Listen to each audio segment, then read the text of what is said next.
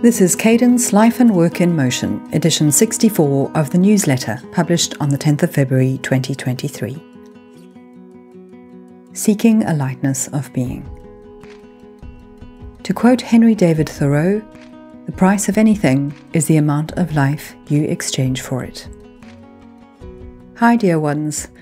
I know we have a way to go before winter lets us out of its clutches up north, but this week there were signs of life and it got me really excited. Leaf buds are appearing on the apple trees outside my window. It's getting lighter in the mornings, and the tweedlebirds are bobbing about, which will bring me lots of joy. These subtle changes have got me into a possibly premature spring cleaning mood. But why not? Creating space is my overarching theme for the year, and clearing dust, clutter, and stuff is just part of that. But there's a larger reason why this is also important. Dealing with the jumbled disorder of our lives doesn't just have the potential to create order and tidiness. Clearing clutter can also lead to a lightness of being. And with so much around us cluttering up our lives, our minds, and our attention, this is becoming a crucial thing to consider. According to Marie Kondo, the question of what you want to own is actually the question of how you want to live your life. They say change is as good as a holiday. So this week, I'm also doing something different. Instead of writing something new, I'm revisiting and, for the sake of sustainability, repurposing an article I originally wrote in 2016 about minimalism. Why?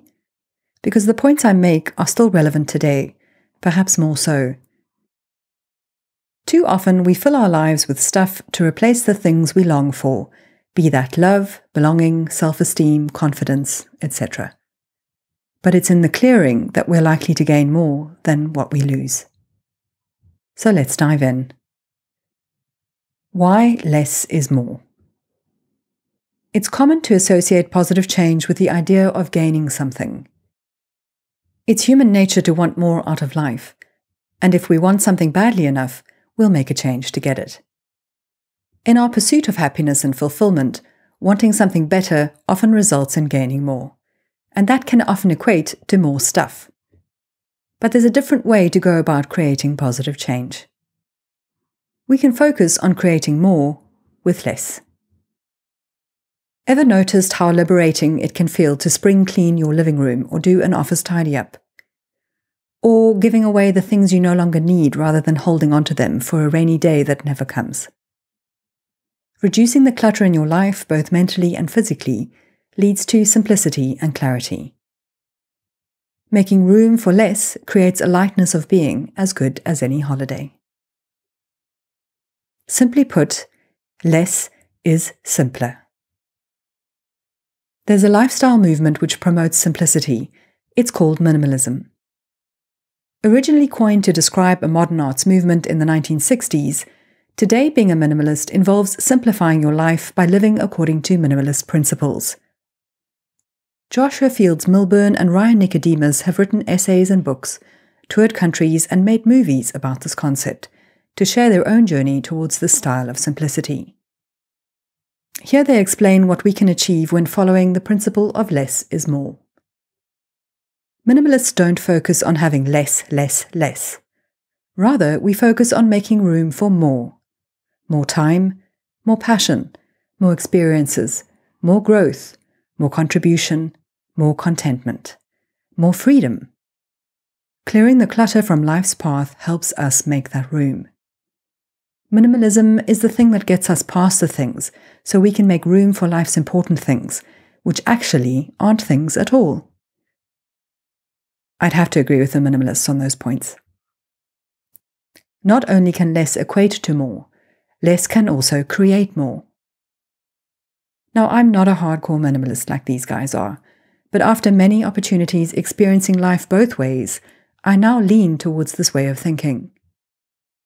Being a minimalist isn't about advocating for a life of penny-pinching frugality. I do have stuff, and I do enjoy having stuff. From wearing pretty dresses to using cool gadgets to keeping sentimental items that hold memories for me. But my focus is on trying to keep this stuff sustainable. So I consider where I get it from, and I buy things that are durable so that I can keep them for the long term. And I realize I don't need a lot of these things. My point is this: I have stuff like the rest of you. I just focus on making an effort not to have a lot of it, and for what I do have, to serve a very clear purpose.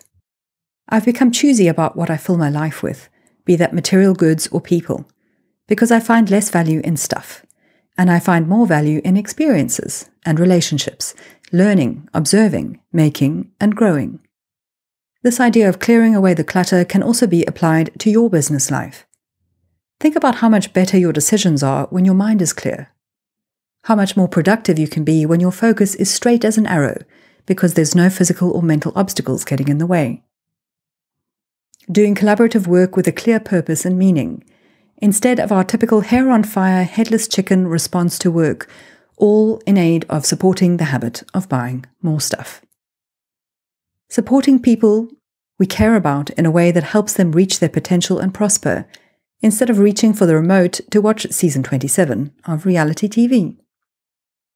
Fair enough, we each have our own interests and desires, and they can be simple or complex, material, intellectual, or experiential. Whatever they are, think about how your belongings can help you to create a sense of fulfillment that is more than just fleeting. The things you hold on to should appeal to your identity, your values, and your beliefs, not capitalism's idea of what that should be. Decluttering is more about the internal than the external. In Joshua Becker's definition of minimalism, he touches on an important point. To quote, he says, "I have learned minimalism is always a matter of the heart. After the external clutter has been removed, minimalism has the space to address the deepest heart issues that impact our relationships and our lives." When our stuff becomes more meaningful than the people in our life, something is wrong. When our stuff becomes a short-term substitute for other things in our life that could actually provide longer-term fulfillment, something is wrong. Ryan and Joshua of the Minimalists hit the nail on the head about why cluttering up our lives becomes problematic. And I quote, "Today's problem seems to be the meaning we assign to our stuff. We tend to give too much meaning to our things, often forsaking our health, our relationships, our passions, our personal growth, and our desire to contribute beyond ourselves." Simplifying our life has to do with changing our mindset about and our relationship with our things. As simple and as complicated as that. So consider, what do you have to gain from decluttering your life, your mind, your relationships, your office, or your home? Apart from more room to breathe and focus, you'll have more space in your life to live it more freely too.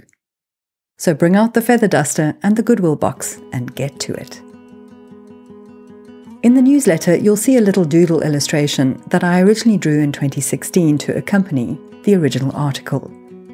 I also share further resources that you can read or watch to find out more about minimalism and understanding how our stuff owns us rather than the other way around. So if you're not already subscribed to the newsletter, you can sign up via the creatingcadence.co website. On other fronts, just an update on my Intentional Productivity book. The book is still being reviewed by my beta readers, and the final phase of editing starts next week once I have everyone's feedback. So wish me luck. I'll be back in a few weeks with more thoughts, ideas, and resources to help you build more space and flow into your life, helping you to create momentum, work with purpose, and live with more intention. Until next time, keep moving forwards with courage, curiosity, and cadence. Bye for now.